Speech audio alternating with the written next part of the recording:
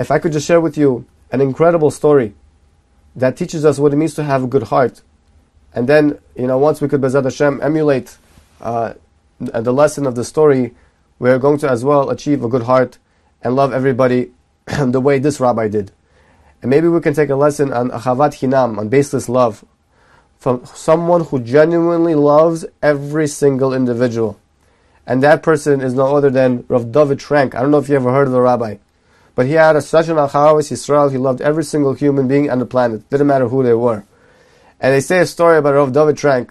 He dealt with students who were on the periphery. If you didn't encourage them or you didn't validate them right away, they would go off the derech. Very difficult students. And you had to give them a chizuk and encourage them and be very patient with them. And one time, the rabbi made a Shabbaton. And he invited all the boys to his house.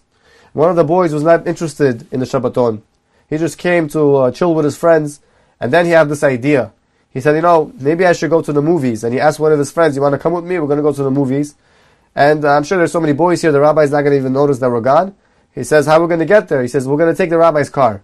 So you take the rabbi's car. Not only are you going to be mechalel Shabbat, you're going to go to the movies, but you're going to even steal the rabbi's car. He says, listen, are you in or you're not in? I'm going to go on the rabbi's car. The rabbi's not going to know what he's going to check his car on Shabbat. It's in the parking lot. He's not going to notice anything. Don't worry. So the guy says, listen, if you do whatever you want, but I'm not doing it. I'm not going with you. So the guy goes and he takes the rabbi's keys without the rabbi noticing. And the Shabbat begins. He gets into the car. He drives off to the movie theater. And the rabbi notices, because he loved every single boy, he gave them his attention. He noticed that one boy was missing. He approached his friend. He says, you know where your friend is? I noticed he's missing. He says, Rabbi, I'm embarrassed to tell you this, but my friend decided to steal your car. He went to a movie theater right now on Shabbat. He's watching a movie. He says, oh my gosh, I can't believe it. What should we do? He says, you know what? I have an idea. He says, he kept the boys busy. He said, I'm going to go. I'll be right back. He walked. The movie theater from the rabbi's house was about an hour and a half. He found out where the movie theater was located. He walked an hour and a half till he got to the movie. He walked to the movie theater, and he walks to the stand, and he comes up to the lady behind the stand. He says, excuse me, I'm not interested in watching a movie. Like imagine on Shabbat, the rabbi with a big beard approaches a movie theater, and it looks like he wants to watch a movie. Is everything okay? And the lady says, yes, how can I help you? He says, listen, I'm not interested in watching a movie. I just came to speak to a student. I'll be right out. Please just give me a few minutes. She says, okay, no problem. So he goes in. It's dark. He gets inside. He goes inside the movie theater, and he's looking for the boy. As he's looking, he finds him in one of the rows. He approaches him without the boy noticing. He sits down right next to him. And then he puts his hand right on top of his hand, and he looks at the boy. And the boy got so scared, he turns and sees his Rebbe in front of him. He couldn't believe it. Rebbe, what are you doing over here? And all of a sudden it hit him. The Rebbe walked an hour and a half. He thought the rabbi is going to give it to him over the head. He thought the rabbi is going to ridicule him. He's going to lambast him. He's going to embarrass him in front of the entire movie theater. How could you? You stole my car. You went to the movies on Shabbat. You were mechalel Shabbat. How could you? But that's not what the rabbi did. He just whispered in his ear, I just came all the way here just to let you know that the popcorn is not kosher. Please, don't eat the popcorn. The boy was so moved by what the Rebbe did. He didn't know how to react. He was frozen. And as the Rebbe was about to get up and leave, suddenly the boy grabs onto the Rebbe's hand and says, please, Rabbi, take me out of here. Please, Rabbi, just take me out of here. I don't want to be here. He takes the Rabbi's hand and they walked out of there together. And they walked home for an hour and a half back to the Shabbaton. And the entire time, they did not one time speak about how the boy stole the car, nor did they one time speak about how the boy was mechalel Shabbat, or nor did they speak about how he went to the movies. Not one time. And the boy was so taken aback by what happened and what he just experienced.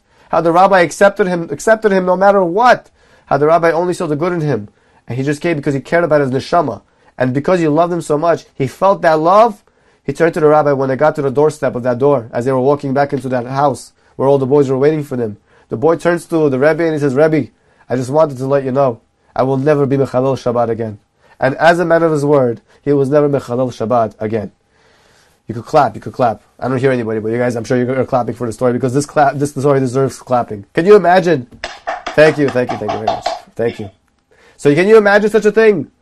Somebody will love somebody else. And that's how he saved them. Not through embarrassing them, not by ridiculing them, not by, God forbid, putting them down. But just showing, I really care about you. I'm just letting you know, the popcorn in this movie theater is not kosher.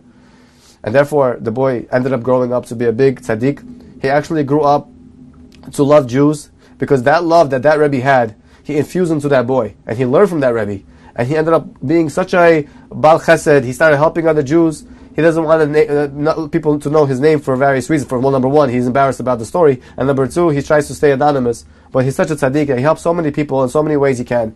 And so too, we can also find the good in every single individual. Somehow focus on that good, and you can impact people in ways that you cannot imagine. Whether you'll be your friend, whether it be your sibling, whether it be your spouse, or whether it be your child. If you come from a genuine place, a place of sincerity, if you really care about that person will feel it.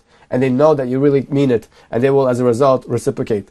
And therefore, love every single person. And even if you see they did something terrible, be patient, be deliberate, and you never know what the outcome could be. And from here we can see he could have destroyed the kid, and the kid would have been embarrassed, but he could have stayed down. But what brought him up was the Rebbe, because the Rebbe made sure to focus on the good, and he just cared about his neshama, and he just told him, please make sure don't eat the popcorn.